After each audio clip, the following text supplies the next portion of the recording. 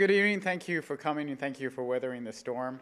I am Michael Molinelli, Molinelli Architects. I do a lot of work in academia, so it's important to have a lot of letters after your name, otherwise they don't listen to you. AIA, American Institute of Architects, LEED, Leadership in Energy and Environmental Design. An interest of mine before we called it sustainable architecture, before we called it green architecture, passive solar architecture, way back into the 1970s. And NCARB is National Certification of Architectural Review Boards. It means I took a national test. I can get licensed in any state. But like I said, the importance is that I have as many letters as I can after my name, because otherwise no one in academia listens to me. I've been in private practice for about 30 years. I was mentored with Don Ryman, who was a local architect. I grew up in Briarcliff. Don was in Briarcliff. Last place on earth I thought I would end up in my life, and now I'm living in the house I grew up in. When I was in high school and college, I thought Briarcliff was the most boring place in the earth. And there was recently a study that confirmed it was actually the most boring city in New York State, so I was vindicated. I do a lot of gut rehab, institutional work, schools, child care centers. I have a church that's been designed and we're getting municipal approval. It's going to be built in Harrison. Some modern houses. This is a house in Scarborough. I've done some churches. I got married in this church in Spring Valley. Hospital work, healthcare work. This is a hyperbaric chamber, the largest hyperbaric chamber on the east of the Mississippi in the United States. Seats 12. We can discuss why you need to have 12 people in a hyperbaric chamber some other time. This is an addition going up now in Briarcliff to the Faith Lutheran Church. Did a lot of work for Pace University for many years, unfortunately before their big building boom. And then a lot of work for EF, who is an international language school. They bought the old Marymount Fordham campus in Tarrytown. Done a lot of renovating there as well. So that's, I learned early on that I better start explaining what I'm doing, because people after a certain point say, well, tell us a little bit about yourself. In addition to the architecture, I write and I speak on architecture. You'll see if I'm any good at it tonight. I did do a 12-part radio series for Radio Maria on religion and architecture. And if you're saying, what is Radio Maria, you're not alone. I think their entire demographic is for 3 nuns in Louisiana who don't get EWTN. But it was about religion and architecture, which is a subject on which I speak on a number of occasions. It's a 12-part series, and like the last 6 parts get really Catholic, but the first parts are about all different religions and all different cultures, and how philosophy and theology influences architecture. I've also been a cartoonist. Was so as an undergraduate at my university at Notre Dame. Architecture is a 5-year program, so I did a daily cartoon strip for 5 years. And about 6 years ago, the Alumni magazine asked me to revive this strip and revive the characters and make them age a little bit and see what they're doing now. So I've been doing an online version of the strip for about 5-6 years now. And in fact, this is the commercial part. So we just put a collection of all 581 cartoons I did as a student, just came out in June. It's available tonight as a discount. Makes an excellent Christmas gift if you know anyone who went to Notre Dame.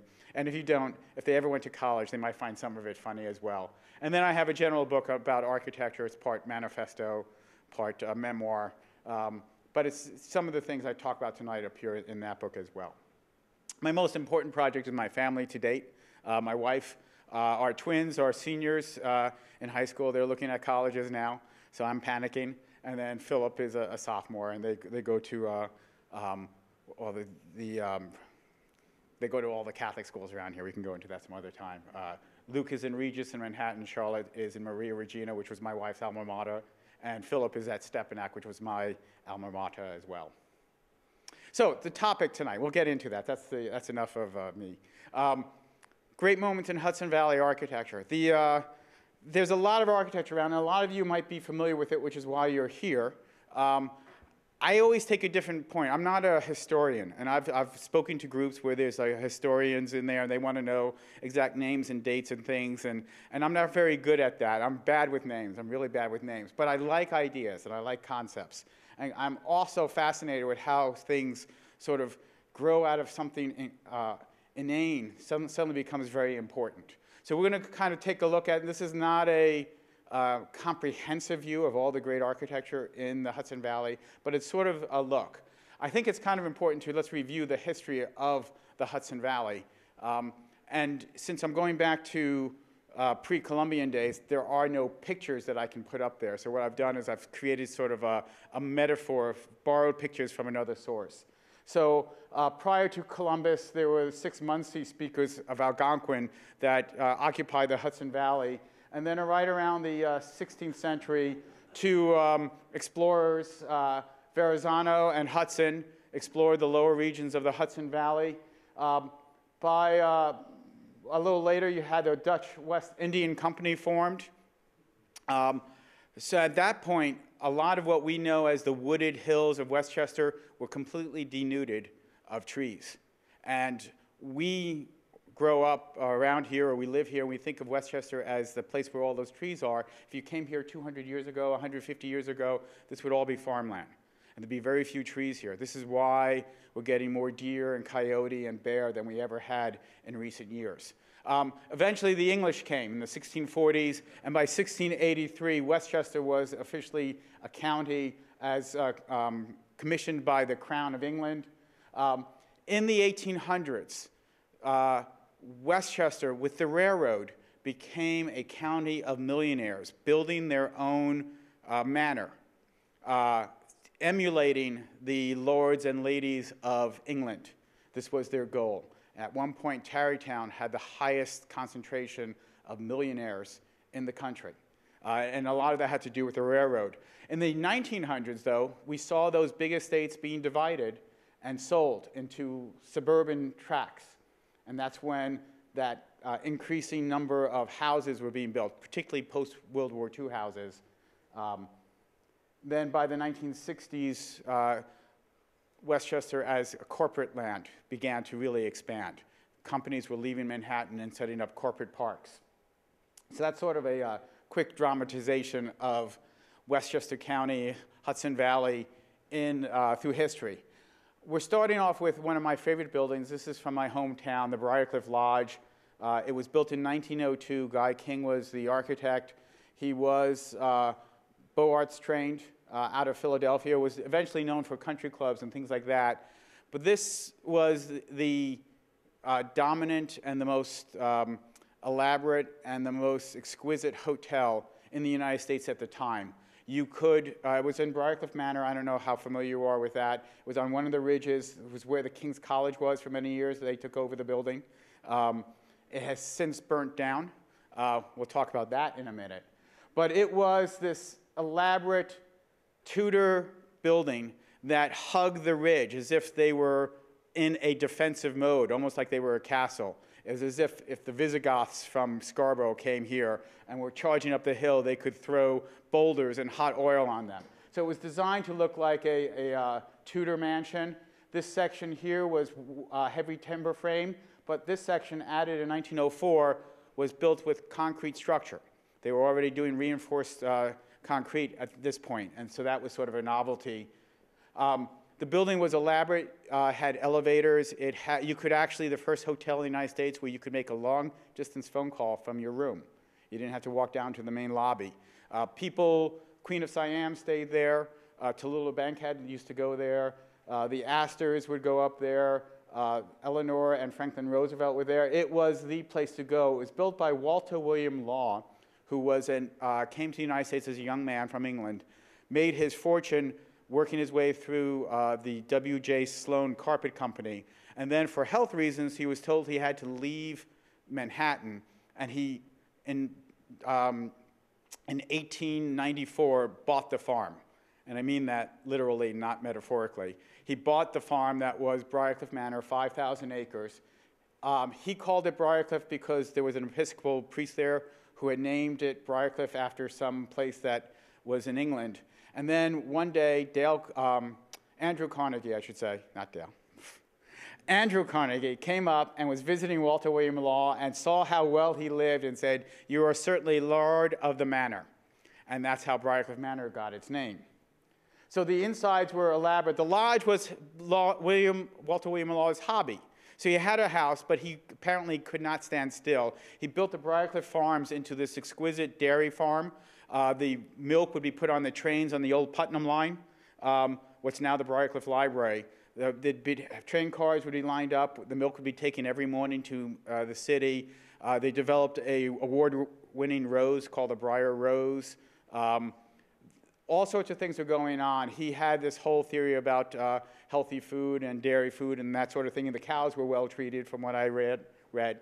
And the hotel, like I said, was sort of a hobby. It was just a place for people to stay, but it was nothing but the best for him. And let's see, there we go. But eventually the building was abandoned. You know what, I left off one of the more interesting things, that behind the hotel, what's now a pond. If you look at the bottom of the pond, you can see tile. It used to be an outdoor tiled pool. And the stories are told that that's where Johnny Weissmuller trained for the Olympics, long before he was Tarzan. And then we also read accounts that during the Prohibition era, they would have a snow festival. And occasionally they had warm winters and they had no snow. And they would train down, put in train cars, snow from Canada. And the rumor is that bottles of Canadian whiskey would be buried in the snow. So anyway, they got around things. So the building, the lodge closed in the 30s, and it was a school for a while, and then it was bought by the King's College, which was also a college in the 1950s. That shut down, or it swapped, did a land swap in 1994, and the building was abandoned. And this is when Briarcliff was trying to figure out what to do with it, and there were different people, and one group came along to buy it, Barrington Venture. There was a group before that, Tara Circle, and a lot of people in Briarcliff worked a long time to make sure the Irish didn't move into the neighborhood. It was a very, very bizarre and interesting period. The Barrington Venture proposed to knock down the building and then build senior housing, assisted living, independent living, and eventually critical care. But there really wasn't a reason to knock the building down. It was in good shape, it had great bones, and I led a short campaign with a few other people to try to save the building. We were not successful in having the village say, build what you want, just preserve the building. So when they got the right to demolish it, they put a fence around the place. They spent one summer of 2003 taking out all the insides of it, salvaging all the wood paneling and the stone and all the fireplaces.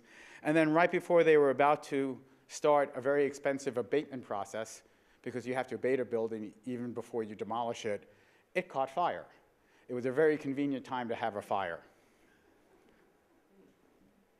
On a Friday night, something smoldered all day, Saturday, so no workers were there. The volunteer fire department was ready to come over. That's actually me on the ladder. I'm a volunteer with the Briarcliff department in the Hook and Ladder Company. I won the right to go up to the stick, and it was a surround and drown operation. They pumped water from the pond. Not much to save. The wood section came down, the concrete section was there, but that was the end of the Briarcliff Lodge. What struck me, though, and we can go into the whole history, but as an architect, as someone who sort of studies these things, why were they building Tudor buildings in Briarcliff Manor in the early 20th century? And you look around Westchester, you see all sorts of Tudor buildings everywhere in one form or another. So this is Bronxville. This is a little Tudor building right on their downtown district. Even in Garth Road in Scarsdale, this is a 5-story tall brick building, and they stick Tudor detailing on the top of it. So why are we doing this? Why are we interested in that? And this, someday I'm going to show this, and this is going to be someone's house, and they're going to be very insulted. But what happens is as we keep imitating a style, we sort of rip it of its core and its heart and its soul. So the Tudors would never have imagined this kind of detailing on top of a brick building like that. That just wasn't what's going on. And this is a house that's not a very good example of Tudor, but someone was in love with Tudor style, and so they attached Tudor elements to a house.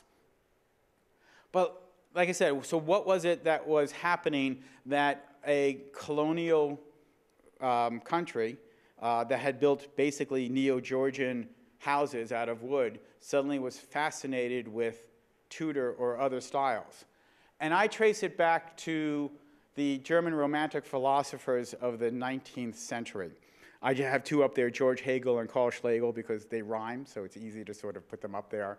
This was a counter to the primary history of Western Europe, or of the West, which was Greco-Roman. It was dominated by Greco-Roman beliefs, architecture, philosophy, and the Germans were feeling left out. I mean, so at this time, the German Romantic philosophers were creating stories or reviving stories of the Teutonic Knights. And a lot of their Wagnerian operas were came from the same inspiration. It was about that German culture or Northern European culture was just as good as that Greco-Roman stuff that they were doing near the Mediterranean. So there was this battle going forth. And Rome looked down upon all those Northern Europeans because they were uncivilized, right? They cooked with butter and they drank beer, when everyone knows that in the civilized world, you cook with olive oil and you drink wine. So that's the dichotomy. So the revival of this style of architecture had a lot to do with the German Romantic movement, at the same time that travel between the continents became easier and safer. And so that as a rite of passage, the American nouveau riche would go to Europe. And anyone studying architecture, this was about the time that architecture became a profession of academic roots rather than the mason or the carpenter working his way through all the trades and becoming master builder. This is when it became an academic study. You would go to Europe, and they were so fascinated with the instant gravitas of all these hundreds of year-old buildings that they not only brought the style back to the United States, they also literally sometimes brought the buildings. And a lot of them were dismantled and brought back to the United States. And yet, what do we call this style? We call it Tudor. This style was, I mean, the Tudors, this is the mini-series on Showtime. Very good for history about Henry VIII and the family, full of gratuitous sex and violence, so you could decide whether that's a good thing or a bad thing. But if there was any sort of salacious detail in history about someone being tortured or someone having coitus with somebody else, they depicted it very explicitly. But there was a lot of good script in there in terms of the struggle between, let's say, the Protestant and the Catholic religions at the time, a lot of the political struggle. So there was a lot of good detail in there. If you could stand gratuitous sex and violence, it was worthwhile. But the Tudors were this 15th century dynasty when that kind of building was going on easily 7th century, 6th century in Europe. So about 1,000 years before the Tudors were there, they were building what in architecture school I learned was called French half-timber construction. So how did it become associated with the Tudors? I think it had everything to do with real estate ads, that putting French half-timber construction on a real estate ad just took up too much space. And if you called it Tudor, it was a lot more romantic. But where did it come from? And this is my theory. So if you go back to Rome before it fell, and we're about 300 AD, and you were in Gaul, someplace, and you had a nice little town, and you would build a typical Roman house, which would be consist of brick. Romans had a phenomenal brick industry, but they never liked brick. Brick was not a material of the elite. And so it was always covered over in plaster. They wouldn't expose brick in their homes. You probably had a raised terracotta floor. If there were hot springs nearby, it would be a radiant floor. They would pump hot water through it. You had water running through the house from the aqueduct. And you had a series of atria and palestras with a terracotta roof. This is obviously a cutaway. There would be more to that. So if I'm living in Northern Europe in a nice Roman town, and suddenly Rome collapses, and we've got Goths and Visigoths and Vandals running through, destroying everything, what happens to my nice little Roman villa? Well, I'm sorry, this is an example of Nero's Palatine Hill. Again, completely out of brick, but everything was covered. So just re-emphasizing the point that the Romans didn't particularly care to express their brick. So we're at the pillaging and the rampaging and all the ravaging going on as Rome fell, and you're left pretty much with just a ruin.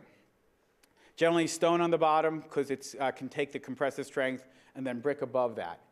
If I'm in northern France and northern Germany and Rome has fallen as a civilization, there are no more brick factories. There's no Rome depot for me to go and get building supplies.